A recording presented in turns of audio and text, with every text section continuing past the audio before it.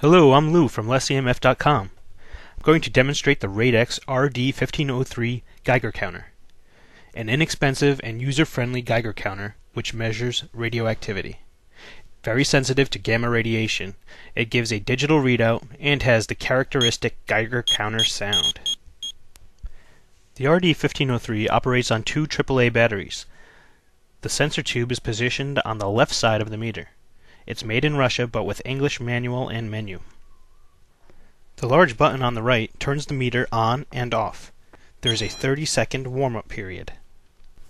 The buttons on the left allow the selection of various options such as backlight, alarm, and sound. Simply scroll through and select the desired options. The default readout is in microsieverts per hour.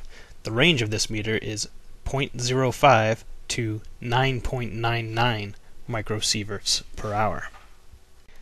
Here you can see that the meter is sensitive enough to measure normal background levels, in this case approximately 0.09 microsieverts per hour. You can hear the intermittent clicks when a radioactive event occurs. The readout is averaged over 40 seconds.